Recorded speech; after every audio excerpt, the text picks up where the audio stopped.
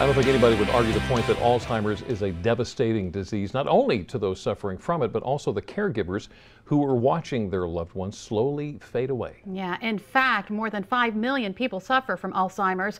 One new person develops the disease every 67 seconds, and more than 500,000 people die each year because they have Alzheimer's. That's 1 in 3 senior citizens dying with this disease every single year. Well, another startling statistic, caregivers provide nearly 18 billion hours of unpaid care, valued at more than $220 billion. Well, there's no doubt about it. Dedicated caregivers give a lot of their time and energy. As a matter of fact, one woman gave love and care to her ailing husband for years, and now she is inspiring others to do the same.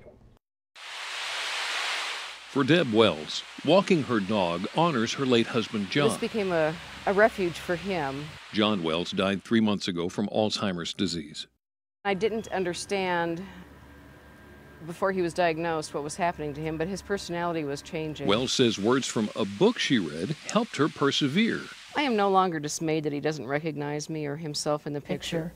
Or that he doesn't know who I am standing next to him. Author of that book, Liz Van Ingen, poured her heart out, writing the memoir, Kismet, From the Joy of Romance to the Agony of Alzheimer's. My mother had saved all my letters, and I incorporated all of that. She added journal entries and long-forgotten memories. Liz shares honestly how she survived the life and death of her husband, giving advice on simple things in life, like keeping a charged cell phone with you all the time.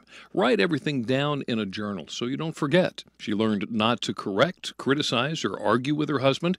She also started making decisions for her own benefit, not only his. She planned time away and got a helper for a few hours a week. She also went to a support group, and when things got really tough, she took antidepressants. Her words turned out to help others in similar circumstances, and the proof is in black and white in the letters she receives from readers. I loved it from the very first page to the very last. What a story, what a life. Women, words, and hope for the future.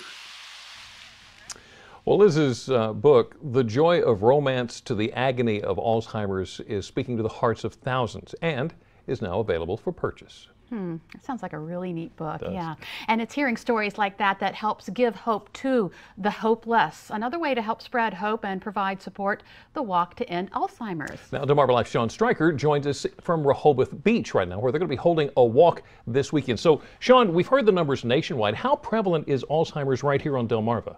Yeah, well, Jimmy and Lisa, it's very prevalent. Just to give you an idea, here in Delaware alone, there's over 26,000 people suffering from the disease, and as you can imagine, that can be very expensive to care for all those people. That's why the Walk to End Alzheimer's is so important. I'm here with one of the walk managers, Jaclyn Adkins. Jaclyn, thanks for joining me.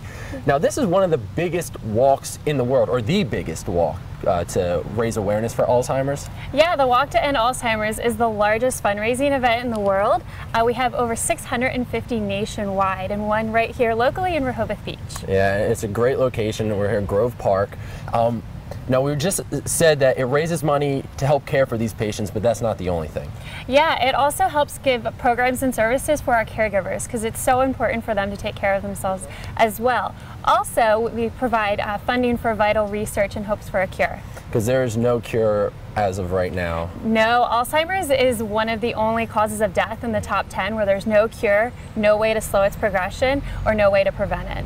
And so far for the walk this year, you have raised somewhere over $69,000. Now that's sounds like a lot of money to me, but you guys are looking to raise more. Yeah, we have a long way to go. We're hoping to raise $120,000, and a lot of that's going to come in on Saturday, October 4th, right here at the walk. So the walk, like you just said, is Saturday. Give me some more details. It's Saturday, October 4th. It's at Grove Park, right off of Rehoboth Avenue. Check-in is at 8:30. It's completely free to walk, but we encourage everyone to make a donation or to fundraise. And it is dog-friendly. We know you guys here on Delmarva love your dogs, so bring them on out. Nice walk down along the boardwalk. And if you want more information on the walk or Alzheimer's in general, you can visit our website, WBOC.com, and click on our picture at the top of the page. Jimmy and Lisa, back to you guys. All right, it looks like a good time, but if you do head out there, make sure you bundle up. It's supposed to be cool. Give it a chilly. Yep, watch out for that. Well, another example of people helping people is Habitat for Humanity.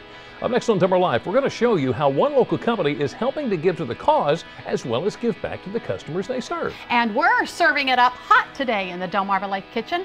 Still ahead, food blogger Laura Davis joins us to help us make our very own pumpkin spice latte. But first, you know that Delmarva Life is all about community. That includes your community too. Is there something going on in your neighborhood? We'd love to hear about it and see your photos from the event. Send the information our way along with any pictures you'd like to share. You can reach us at comments@delmarvalife.com, or you can like us on Facebook. Just share the information there. Delmarva Life will be right back.